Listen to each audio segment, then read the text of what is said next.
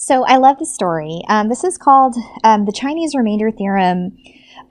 So there was this book, and I can't pronounce it perfectly, but it's something like Sunzi Swan Qing, something like that. But it translates in English as Master Sun's Mathematical Manual. And there are like 10 of these books that were like considered like this amazing mathematical canon. And these are like really, really old. So this is from like 5th or 3rd century, 3rd to 5th century. And the actual author of this particular theorem is Master Sun, I guess, himself.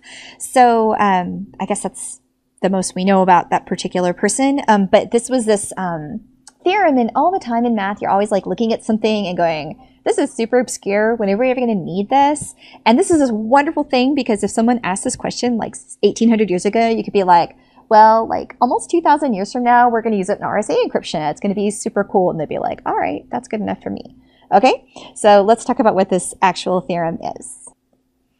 Okay, so, and I say this in all love of this theorem, but whenever would your brain be like, this is one day going to be useful information?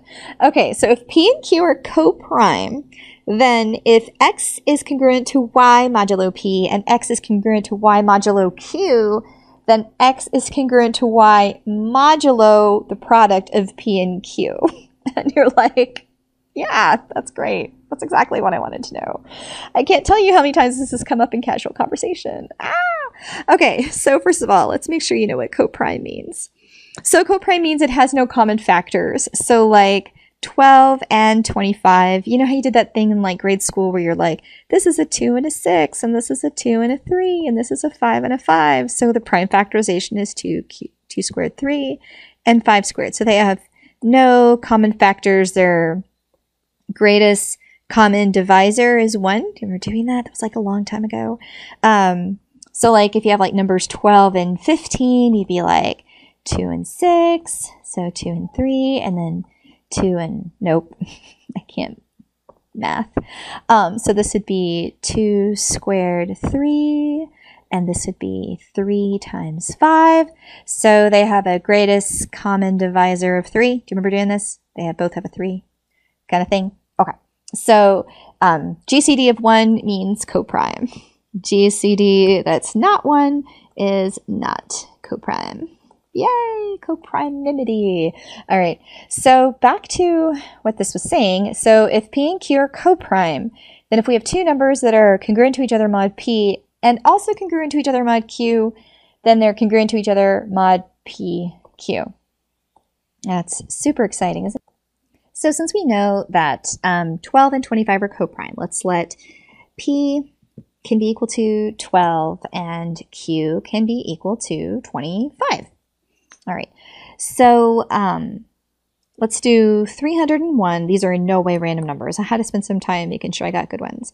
So 301 is congruent to 1 modulo 12. Okay, and if you want to think about this in the like computer sciencey way of writing it, we could say 301 mod 12 is equal to 1. So if I took 301 and I divided it by 12, I would have like, oh, some kind of a number, 560, so remainder 1. So 301 divided by 12 has a remainder of 1. So 301 is congruent to 1 mod 12, and 301 is congruent to 1 also modulo 25, right? That one should be a little bit more obvious, right? Because 25 goes up to 100 bit. So 301 mod 25 is equal to 1, but I'll go ahead and work it out. So 301 divided by 25, and then that's 51, and that gives me a 2, so that's 50, so remainder 1. So they both have a remainder of 1. They're both congruent to 1, or they're both congruent to each other. 301 and 1 are congruent to each other, mod 25. So since we have that, that must mean, so that means that 301 is congruent to 1 modulo whatever 12 times 25 is, 300. Okay, and that one should be super obvious, right? Because 301 divided by 300 is 1 with a remainder of 1. Yay! Okay, so not shocking. I mean, okay, this is not shocking. The fact that these have anything to do with each other, however, I feel like is shocking. So just to show you how this fails, if we do this with stuff that's not coprime, so like we said that P was equal to 12, and like let's say that Q is equal to 15.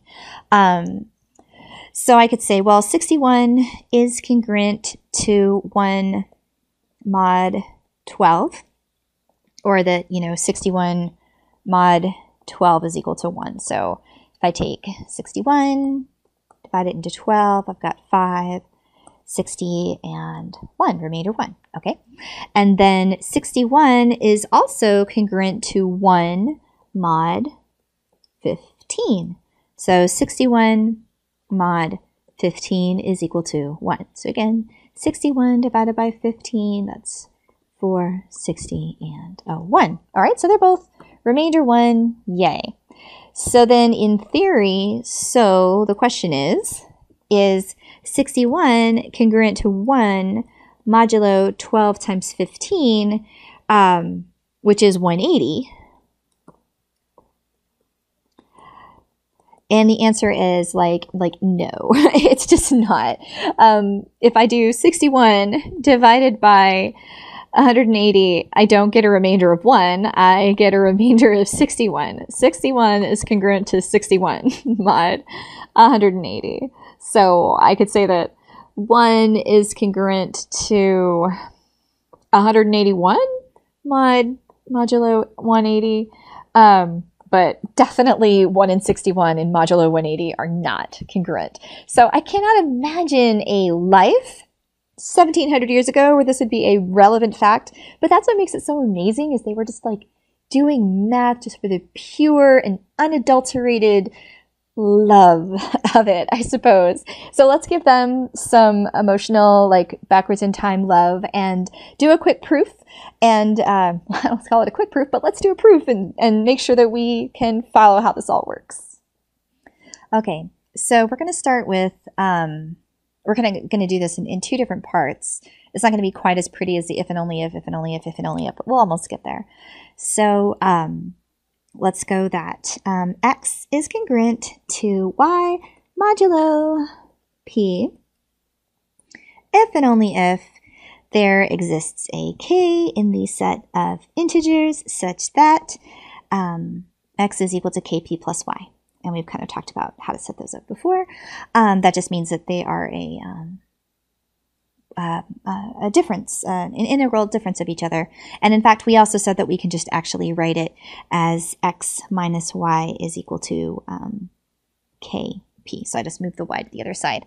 So we can do this, and I guess we'll put in an and.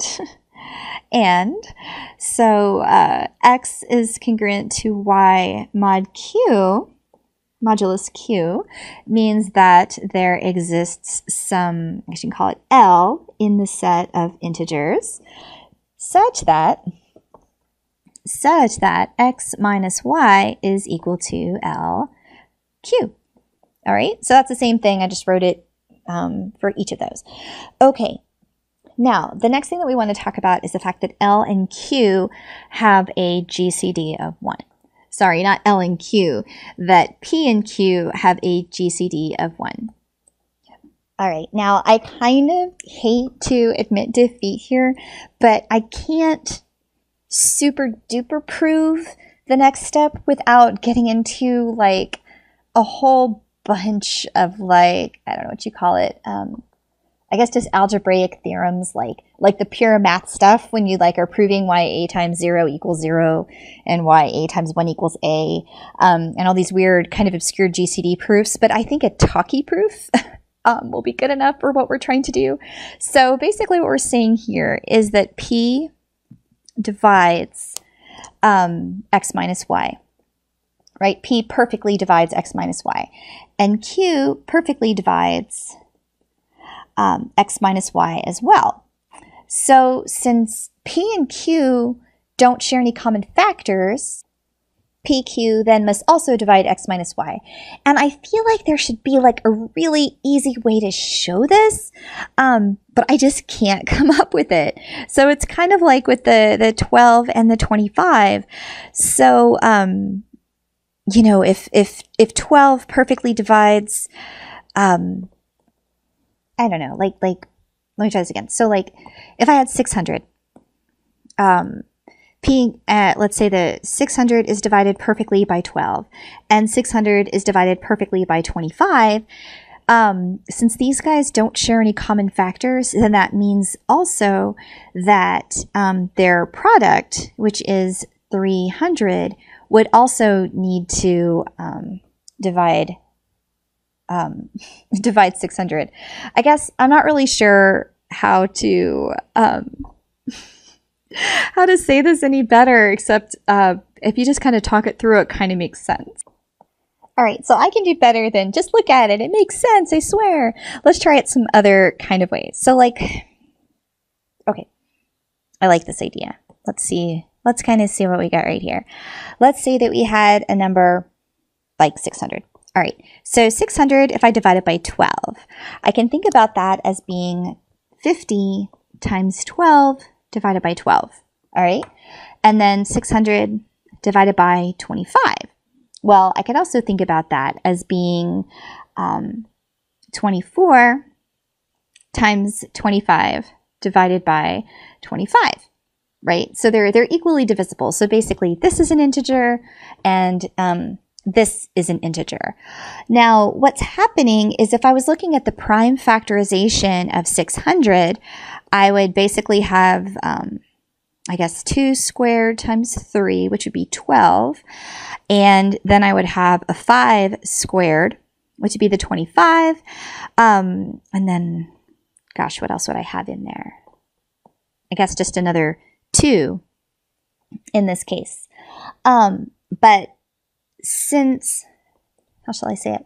Since this 12 perfectly divides 600 and this perfectly divides 600, then if I'm trying to divide 600 by their product, then basically all I'm doing is I'm putting these together and they act in concert to perfectly divide 600. Now that's not what we would get if those two weren't co-primed. So again, back to our examples, which were 12 and 15. So if I had 600 divided by 12, again, that would be 50 times 12 over 12, and 600 divided by 15, which would give us like 40 times 15 over 15.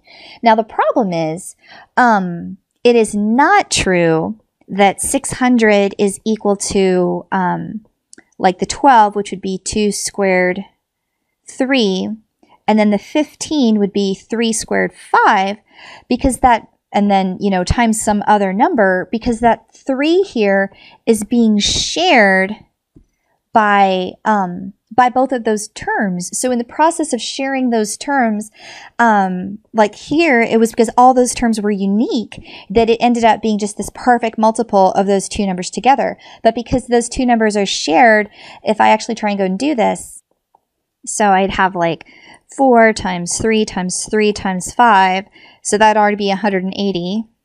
So 600 divided by 180, this here term would have to be 10/3 because there's this extra stupid 3 because these two have a 3 in common.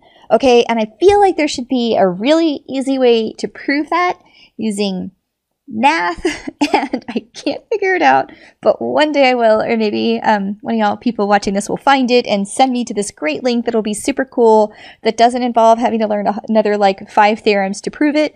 But for the moment, hopefully a proof by example is enough besides the other proof by example.